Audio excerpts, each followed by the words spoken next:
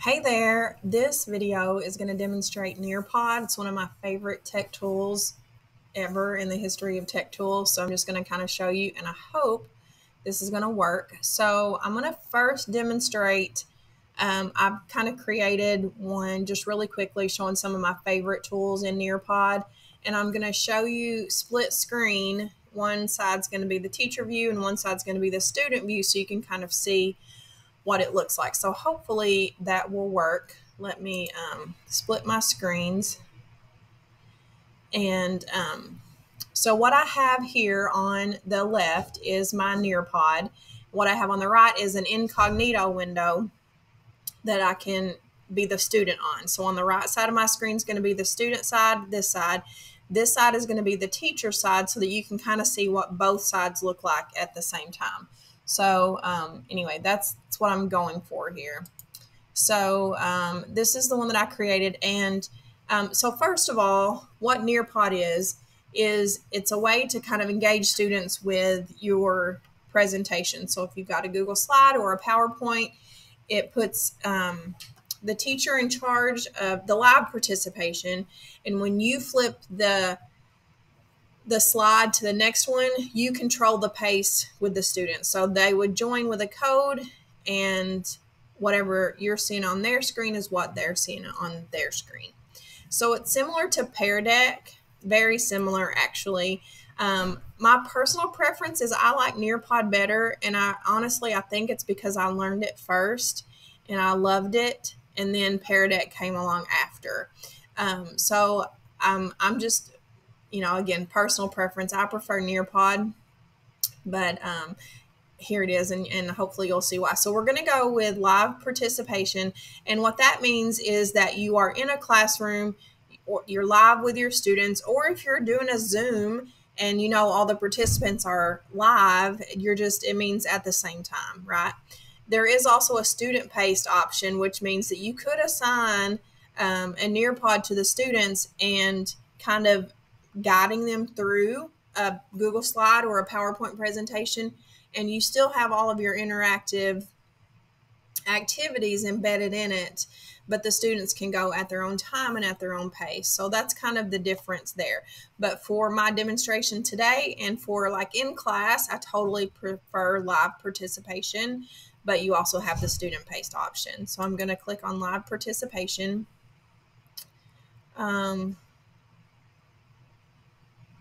Okay, I'm going to start, and I think I actually have started it ready. So I'm going to,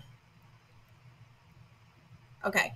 So you have this code, and your students will go to join.nearpod.com and enter that code. So here's where I'm going to do a split screen. So again, this is my teacher screen. This is my student screen over here, and I'm going to go to join.nearpod.com. And it even says nearpod.com student, right? So I'm going to enter in the join code, UTA6Y, and click join.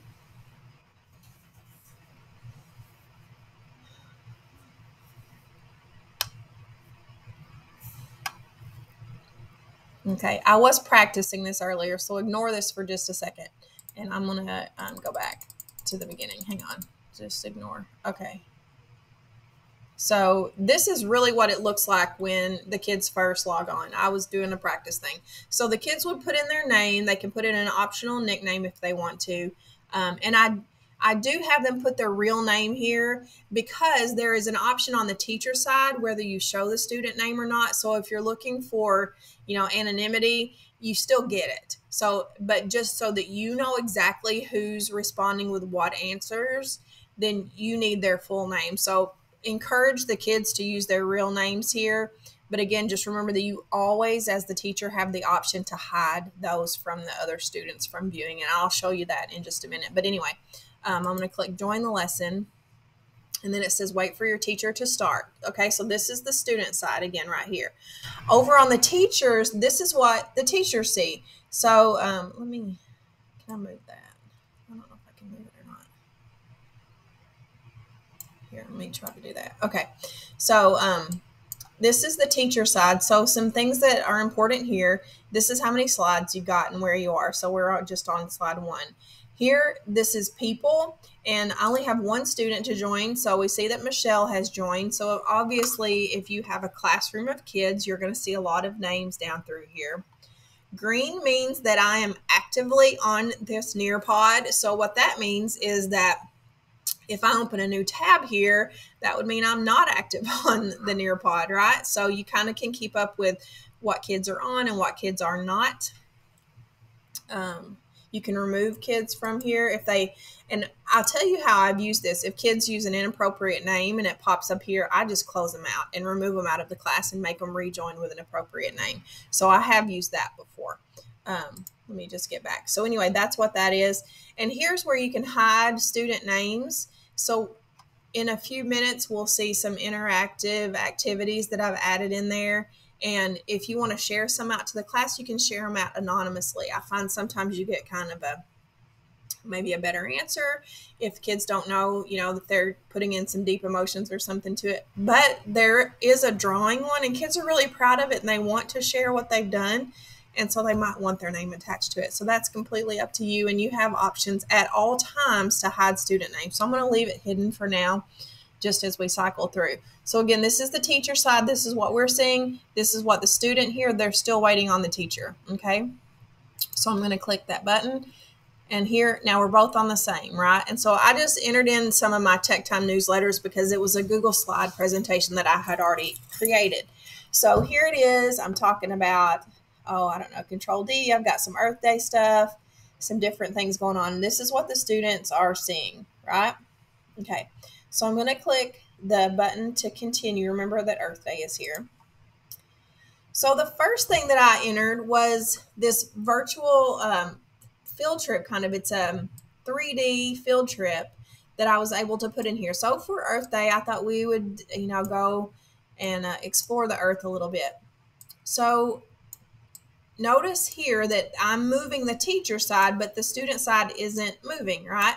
But the student, now I'm the student over here, I can move my own 3D view of the Great Pyramids. Okay, so this is really cool. And this is one of Nearpod's features. They have all kinds of these little inserts that you can use. So really cool stuff. I just chose one that had to do, with Earth really quickly, but just letting you know that this is one of their options in there. So you could let the kids explore for a moment. And then I don't have this, but the next thing you could do was tell something cool that you found on, on the 3D panorama view or something like that. And then kids could respond, and you could kind of compare what some kids noticed and what some didn't. So lots of things that you can do with that. So again, notice the teacher's in control. The kids, the only options they have are, to look around here until you're ready to go to the next. And again, here's the teacher side. I've embedded a little question. What tech tip from April would you like to explore more? And I've already practiced. So I'm going to put SketchUp in here. The students just type in here, and then I'm going to submit it. And it does take a minute for the teacher to get it, but eventually I will get some answers over here. And you can choose to share out the answers, and you can switch up here. Let me make this a little bit bigger. You can switch up here from student to teacher mode. So in teacher mode, you can see that Michelle answered SketchUp, right? And nothing has changed over here. Right now, the student can't see anything else that the other students have done. They're still kind of waiting for the teacher. But if I choose over here, and if I had, 20 students, all their names would be listed with the answer that they chose. But I still have student names hidden. And if I choose share here, that shares with the student. They can see what someone entered, but they can't see who did it. So that's where your anonymous comes in. But if you want students' names to be there, you can do that. So anyway, really cool. Just a real quick question to add in there. And then you can see all the student responses. You can also see the student responses afterwards. So you can come back later if you don't want to spend a lot of time now seeing what they put, but you just want them to respond. You can come back to their responses later. And then I'm going to click next. And again, they're switching together. Here's this month. Just notice here, because my next question is, what are some, classroom screen tools that you can use? So now we have, and I've already, I already practiced this. So let me erase all this. Where's the eraser? Yeah. Hang on. I need a big eraser. Okay, I'm erasing just because I want to show you how it works. So there's the erase tool. So what I was drawing, one of the things on classroom screen is you can draw have a stoplight on your screen. So that's what I was drawing for the students. And then you've got this little color palette here.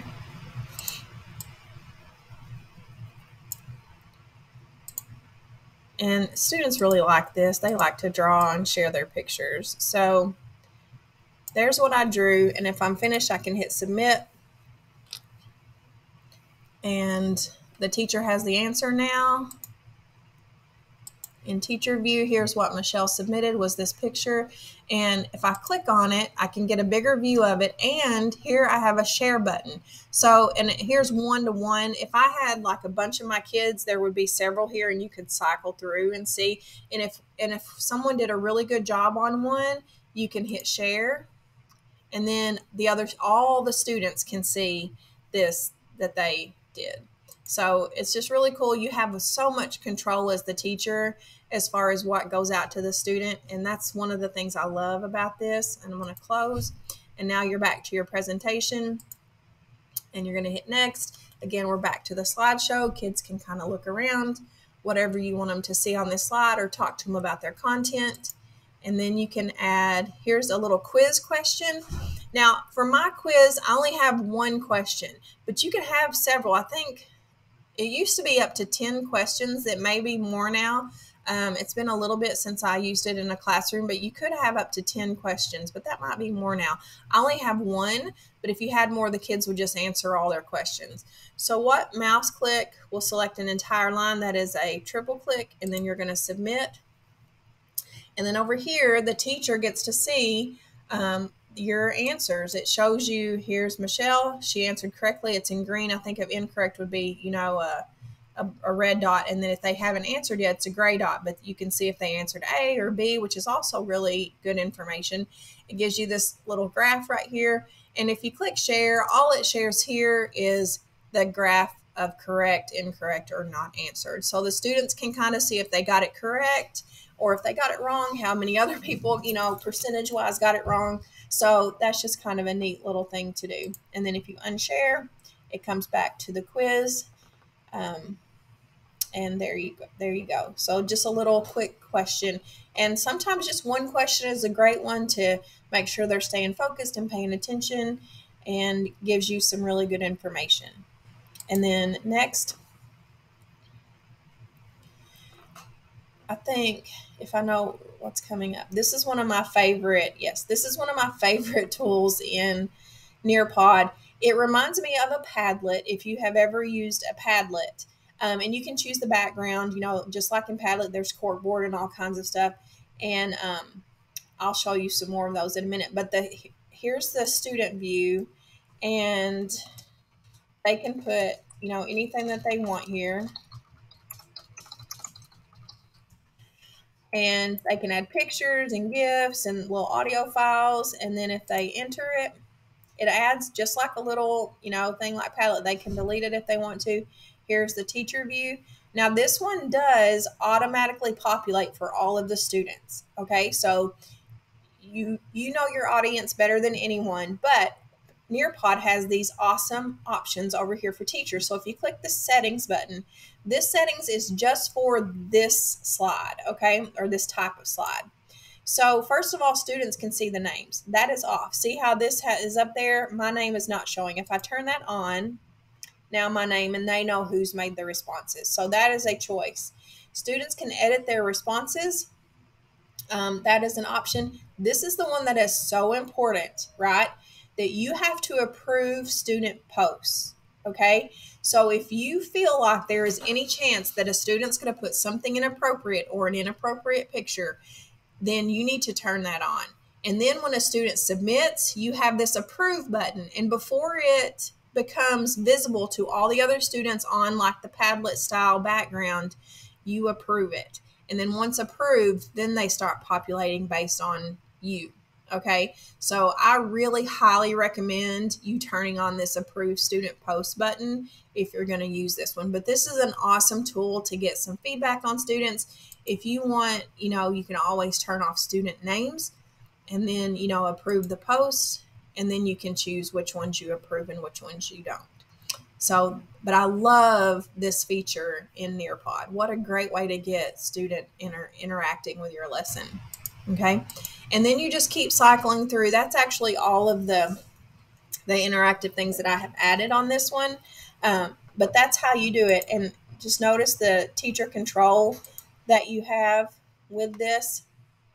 I'm going to go ahead and just maximize, and I'm going to close.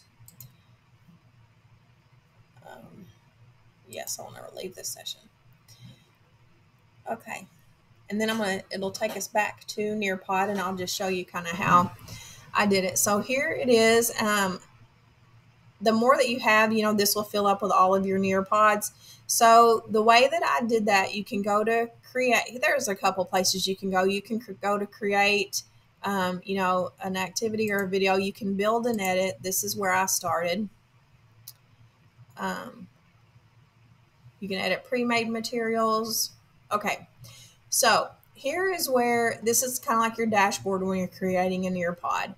And the first thing you want to do, if you already have a Google slide created that you've used before, or a PowerPoint or something. So if you already have kind of like your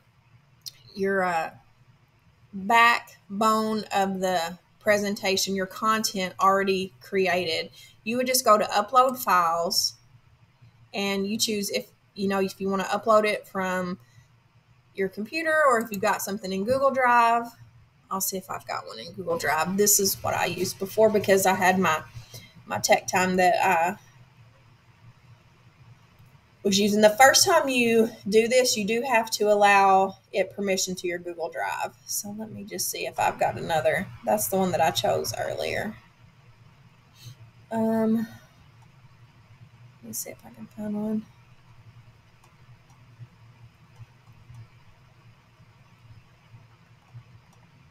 Gosh, I thought I had a lot of Google Slides in it. I'm not seeing a bunch.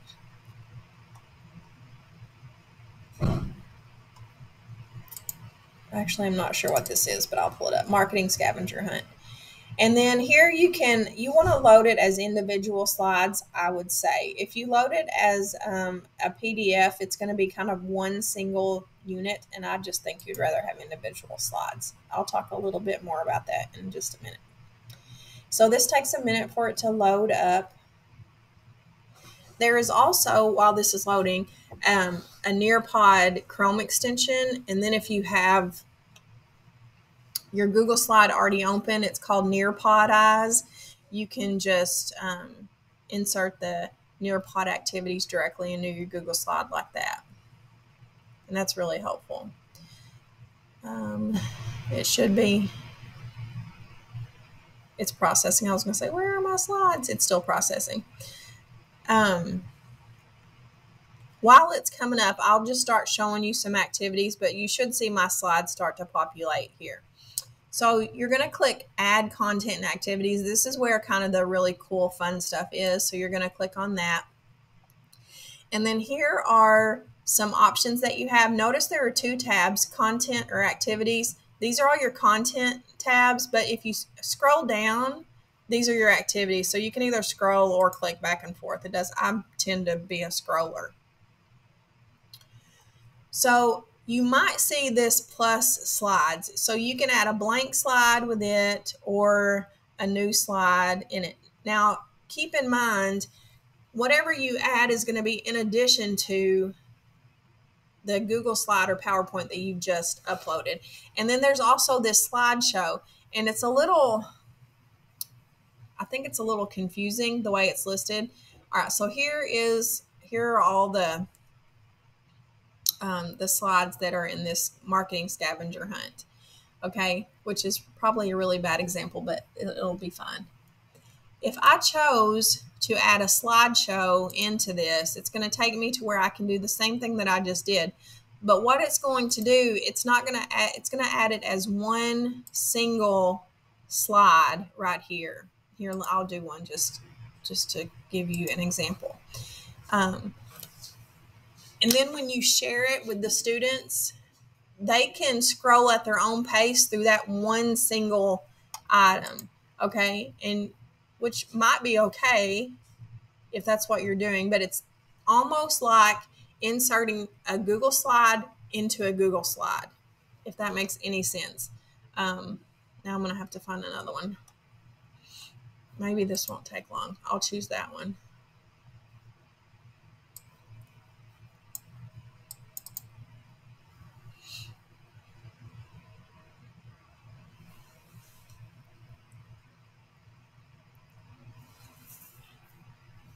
That's a pretty big file. I might should have chosen a smaller one.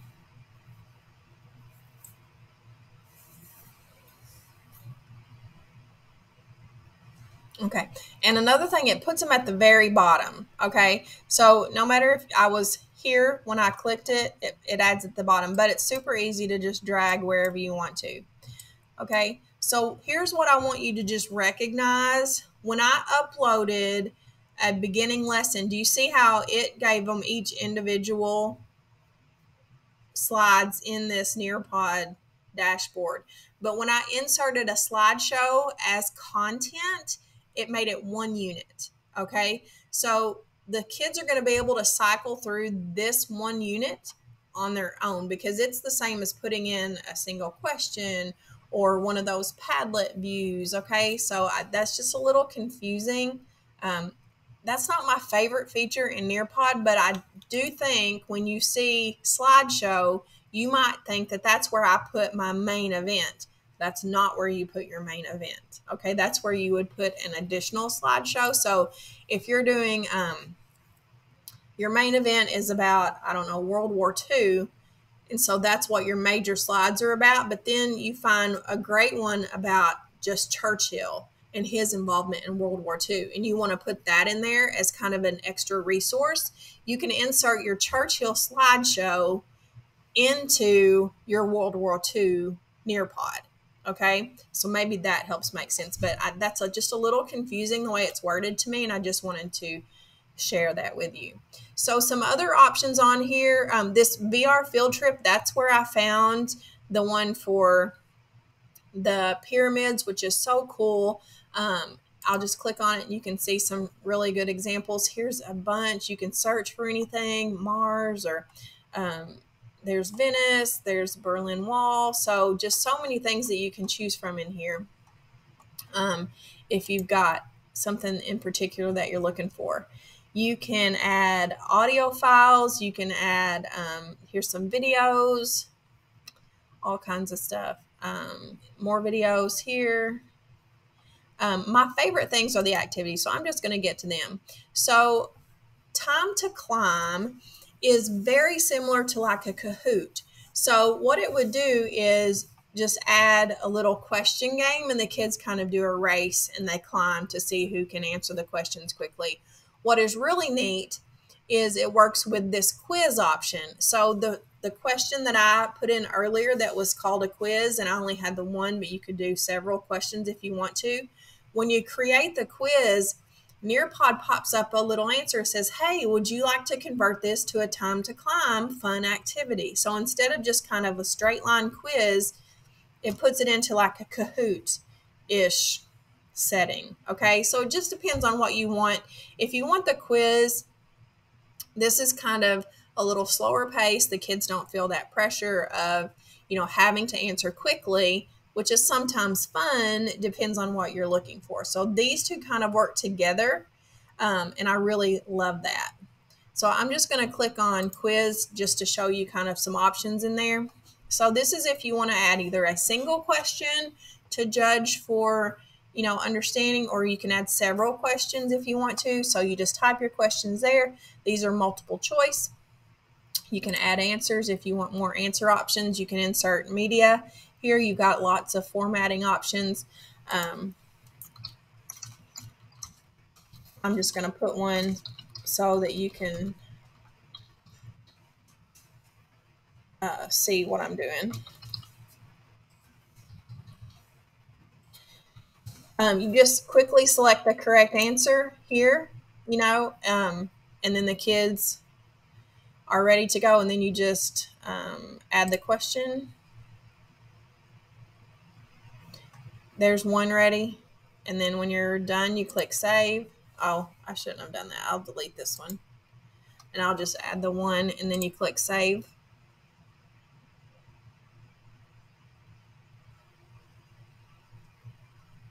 And of course it puts it at the bottom, so you're just going to drag it wherever you want it to appear. So if you want this quiz to show, there, you can do that wherever you want it to. So what I have done before is if I know all the interactive things I want to add, I might add all of them, and then I just come and place them where I want them to be in the slideshow. So some more that you can do, and again, I love the activities. An open-ended question, this is what it sounds like. So if you don't want it to be multiple choice, you actually want kind of a free response from the students, you can add your question there. You got all these options. You can insert media, audio or other media. And you can also enable students to do audio recordings, which might be kind of cool. So you might put something up here and then they respond back with their voice, a little recorded one, which is really kind of cute. So that's an option for you to do there.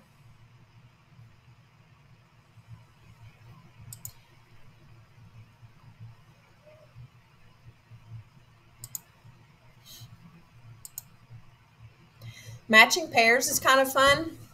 It's a little game, and it's just like what it sounds like. It's a little matching game. You might have a noun and then another word, and the kids have to match the noun with the word. Or if you're doing something in another language, you could do the English word and the Spanish word. Or if you're doing math, you can have a math problem and the correct answer. So all kinds of matching pair kind of things that you can do there. Or like this one, an apple starts with A, so you get to set that up. It integrates beautifully with Flipgrid, which is so cool. So if you click a Flipgrid right here in the middle of the Nearpod, you can, attach it to a topic that you've already got created in Flipgrid, and it just, it's kind of this beautiful thing when they work together. Draw It, which is really cool. Kids love this one. This is the one where I drew the stoplight earlier, and you can give them some instructions. You can drag files. There's there's a Draw It library. So here's plant production and ecosystem. So if there's one that you want to pick that's already created, you can do that. You can add instructions. This is actually the background image. So let's say that you put in a picture of, I don't know, a skeleton, right? The skeleton of a body, and you wanted kids to then either, draw where a bone is or something like that. Whatever you wanted to do, you can put kind of the background image, and then the kids kind of fill in around it. So just some really cool things that you can do with the Draw It tool there. Let's see. What else is in here?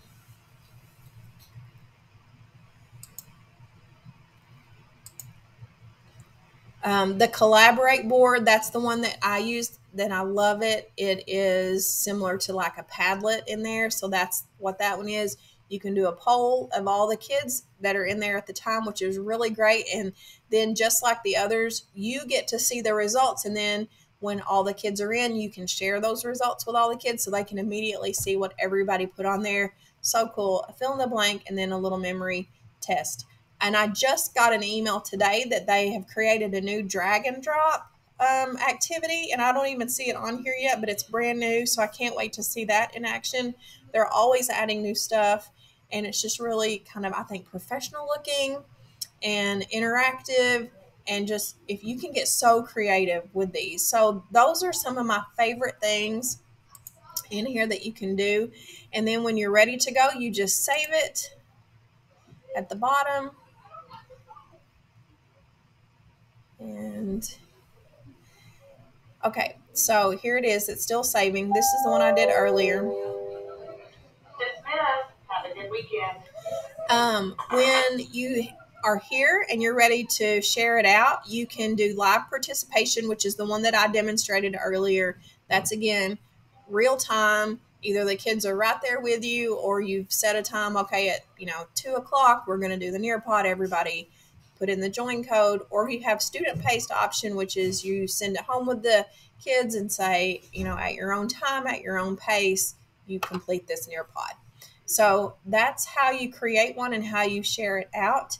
I do want to show you, this is, don't reinvent the wheel kind of thing.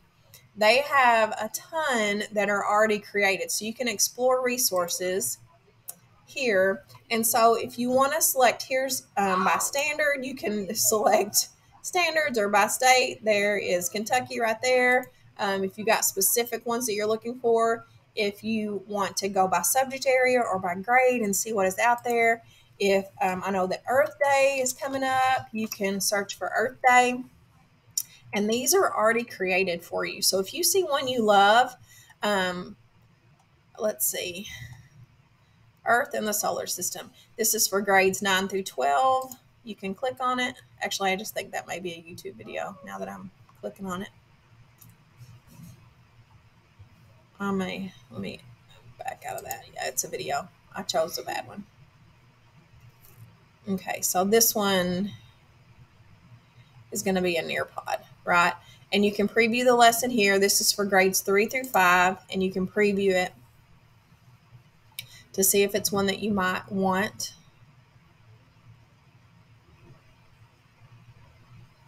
Let it load. We'll go to preview. You can cycle through, understand the general narratives and practices. Let's get started. So here it's a question right away and a poll, and let's dive in. There's some, different activities. If you like this, then you can click add to my lessons, and then you can use it. Okay, so that's easy as that. It has some related content. So if you're like, you know what, I'm not really crazy about that one, you can, switch to this one and check it out. So just a lot of great resources in here already. So you can just pick one out of here and just run with it, and it's ready to go. So here, if you like it, you just click preview and keep going through. And again, if you like it, you just click add to my lessons. And to get back to your dashboard, you just click the Nearpod icon. So some teacher resources here, just if you need help, on your own, you can either contact me. I would love to help you, or come out and work with you, or there's some videos to help you get started. So just some great things, to help you out there. Like I said, I hope you try it. They're super fun, super engaging with students. It's a little bit different than Pear Deck, but you might find that you like it.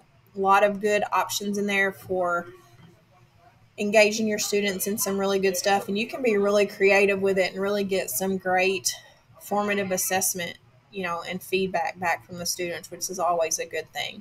So I hope you enjoy Nearpod, and if there's anything that I can help you with, or if anything confused you that I said, I'll be happy to come out and sit with you, and we'll do one together until you feel comfortable with it. So if you need anything, just let me know, and happy Nearpodding.